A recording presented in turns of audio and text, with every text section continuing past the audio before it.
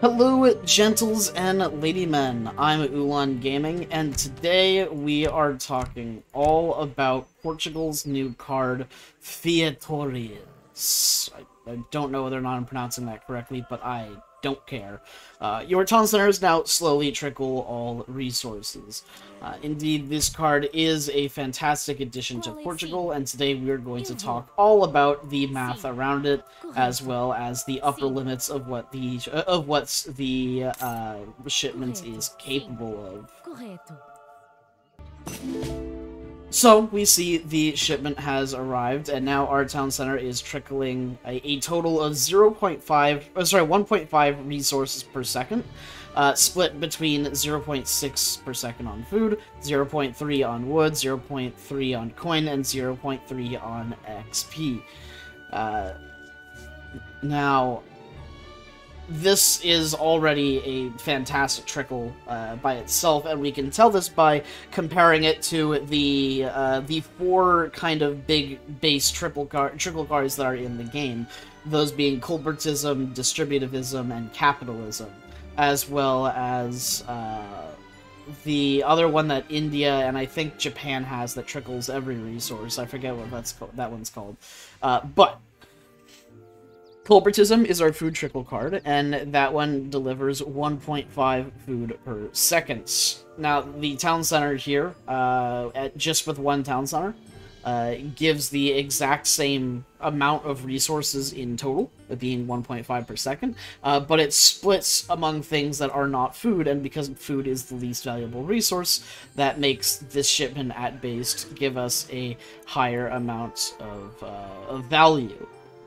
Now, Distributivism gives 1.25 wood per second, and honestly, I want to say these are about equal, because even though the town center does have a greater amount of value it gets out of it, the fact that Distributivism is pure wood gives you a big edge and a lot of capabilities when it comes to, it gives you a lot of freedom to build a lot of buildings when you don't need that many wood choppers. And the same can be said when you get more town centers here, but I do think that at a base level, when you only have one town center, Distributivism is better.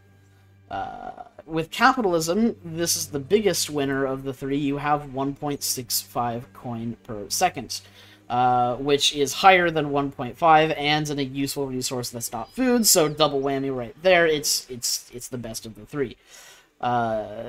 Then you have the Indian and Japanese one. I believe they both have it. That sets every single player on your team with a 0.2 food, wood, and coin per second, and then a 0.1 XP and export per second. Now, this is a total.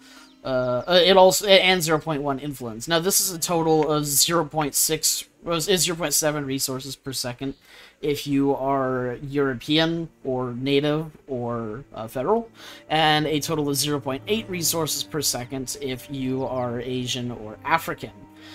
Now, honestly, I'm not really a big fan of this because the trickles are so small in that case that you have to wait, 10 seconds before you get even 1 point of XP, which is a little inconsequential and I think not worth a shipment, even if it does affect the entire team.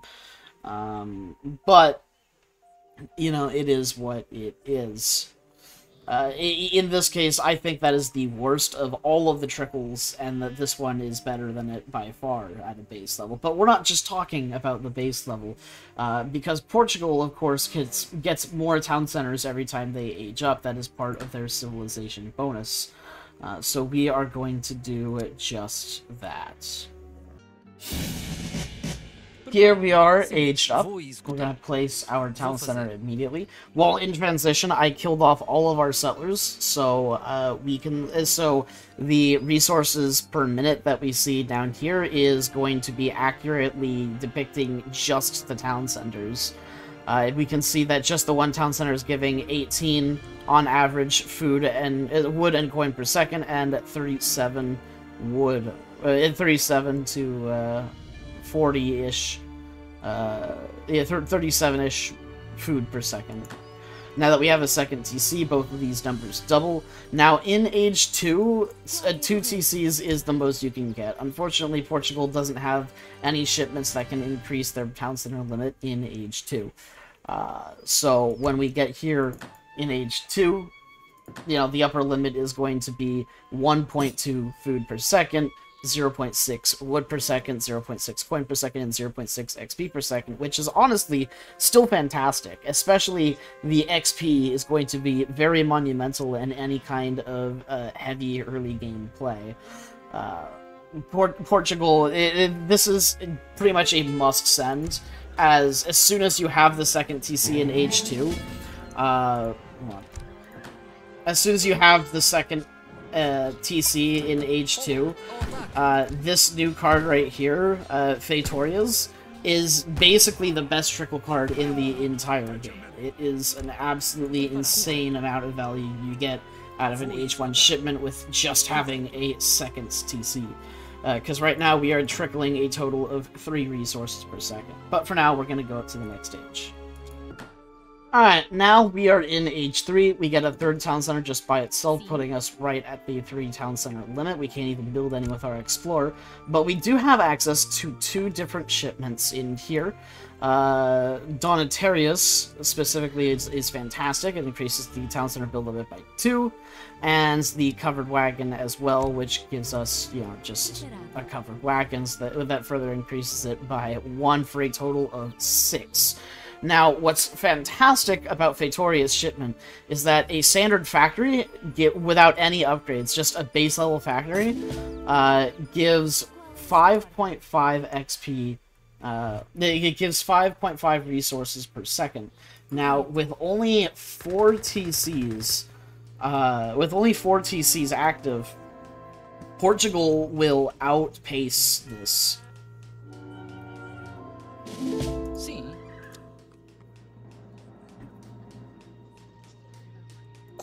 With 4 TCs, Portugal will have 6 resources per second, which is greater than that of a that a factory gives you. I mean, you basically just have another factory. Or sorry, now that we have 5, we have even more, and then this is going up to 6 in a second to give us a total of 9 resources per second, which is greater than that of an unupgraded factory, which is greater than that of a upgraded factory. Being able to get 6 TCs in the third age is absolutely fantastic. It's a huge, like, eco-benefit. You're going to be shitting out settlers just out of your mind for the first little while.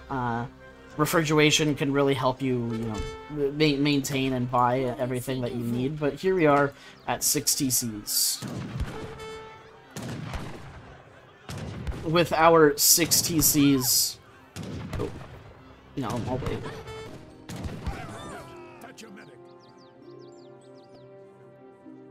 At this point in the game, we'll take another stock at the total resources we are getting. With these trickle rates, we are getting 3.6 food every single second, and 1.8 wood, 1.8 XP, and 1.8 coin every single second.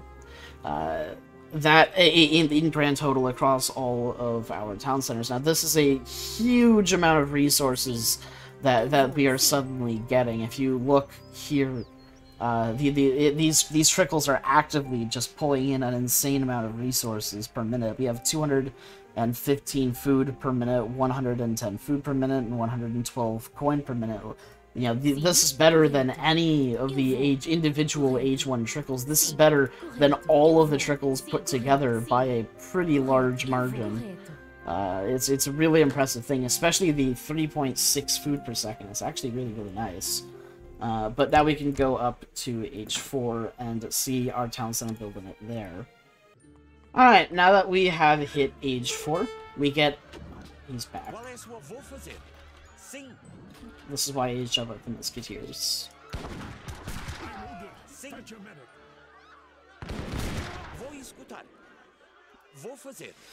Now that we have aged up to Age 4, we get access to our 7th town center, as you can see here, just from the Portugal Age Up bonus.